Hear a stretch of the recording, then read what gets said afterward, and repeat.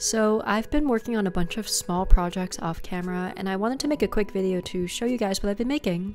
Here I've got a vintage crochet vanity set, an 18th century embroidered pocket, some knitted frogs, a pencil drawing of actress Carole Lombard, and a Gravity Falls watercolor, and I'll also be showing you a vintage crochet rooster appliqué. So yeah, I hope you enjoy!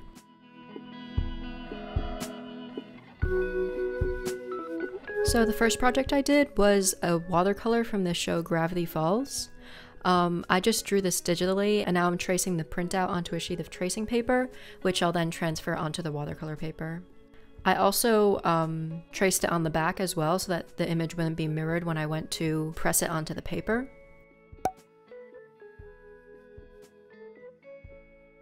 I'm not really that great at watercolor, and so I kind of just tried my best. I just find it difficult, like, getting the right pigment to water ratio and also mixing the correct color on top of that.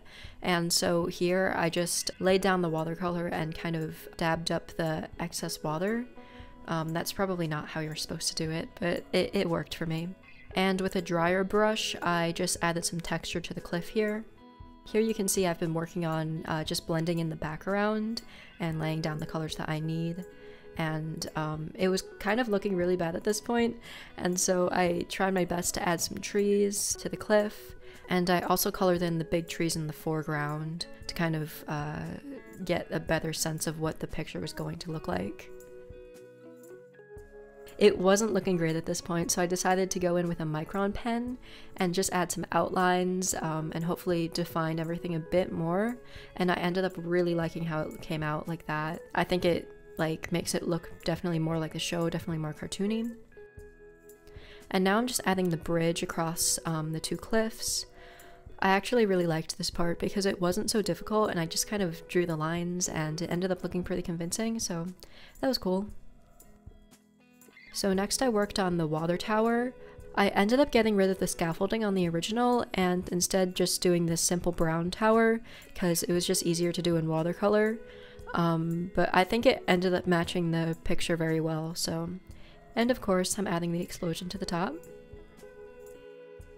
So for the river, I decided to do that in colored pencil. Here I've just got some Prismacolors so that I could just get it like a bit more crisp than with watercolor. And I drew in the road and I'm adding houses that I'll then color with colored pencil again. I always tape down the edges of my watercolors so that I get this nice crisp edge when I remove the tape. And to the top I'm just adding Gravity Falls in cursive, like in the screenshot from the show. Honestly, it came out so much better than I thought it was going to be. Like, you saw it like halfway through, it was not looking good. And I'm really proud of how it came together with the use of the micron pen and like the colored pencils and stuff. I really like what the product looks like every time I do watercolor, but it's just so stressful trying to not mess up while doing it that I don't really find it that fun, but I do really like how this came out.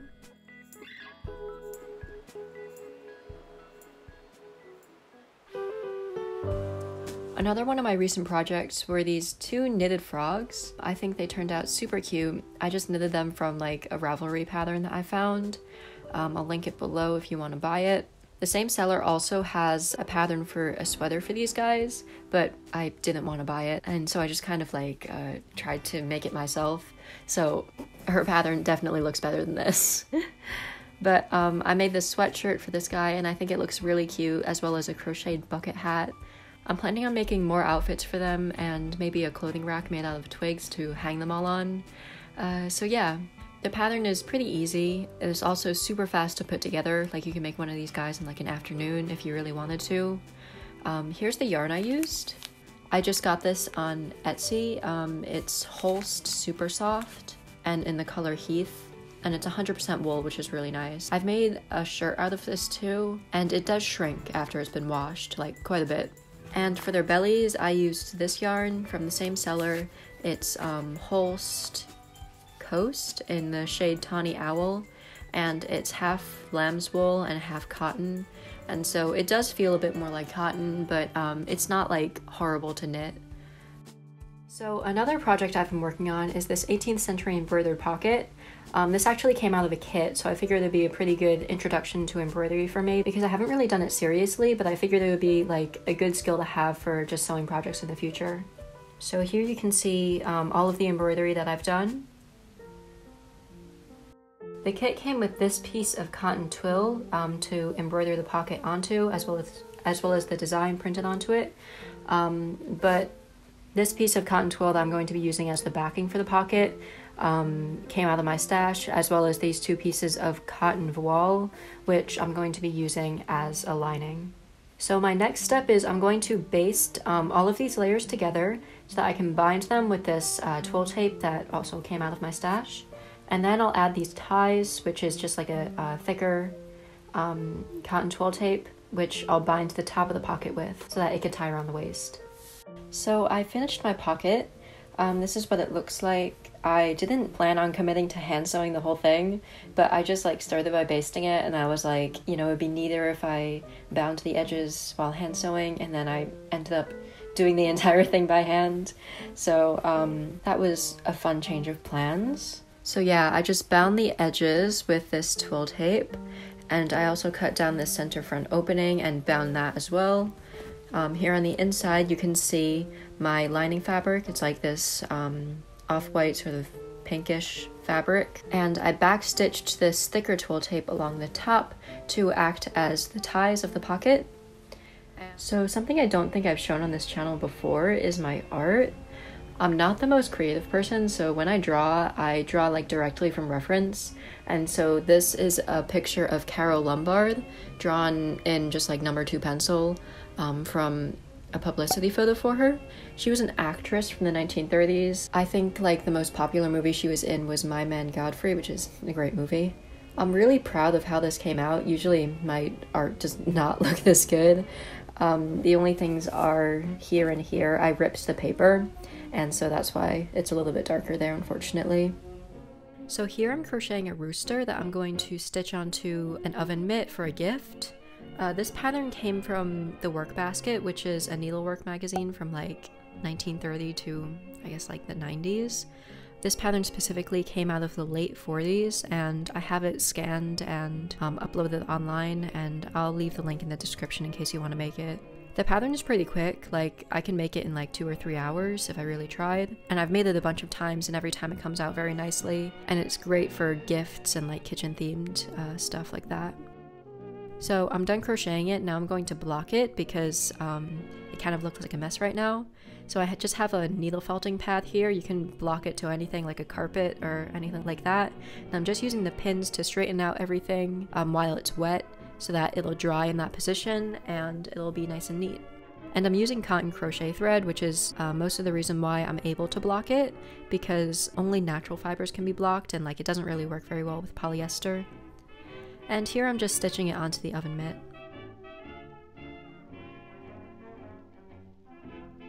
And there's what it looks like.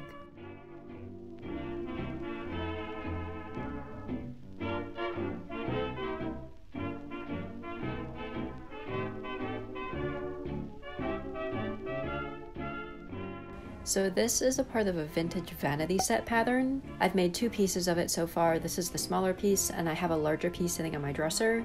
This pattern came out of a magazine from my own collection. It was from the Work Basket, an issue from like the late 40s, I think.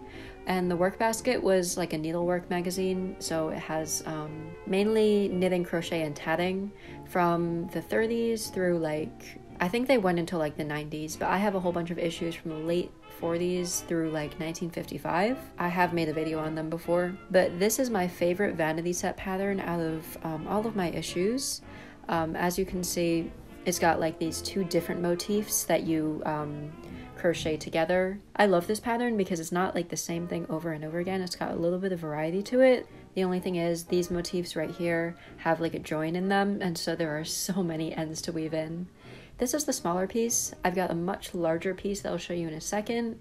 One of these smaller ones doesn't take very long to make, just like a couple of days, but the larger one did take me quite a long time to get finished. And I'll have the pattern linked in the description in case you want to check it out. So here's the larger piece. Sorry the lighting's so bad. but if I just move this vanity tray, it's actually vintage from the 50s. Here you can see the entire piece. It's 7 by 5, so quite a lot of motifs in this one. And I just really love the pattern, and I'm super proud of it. I hope you enjoyed the video. I know this stuff isn't the most popular, but I really appreciate you sticking around till the end. If you're not subscribed, you can do that if you please, and I'll see you next time.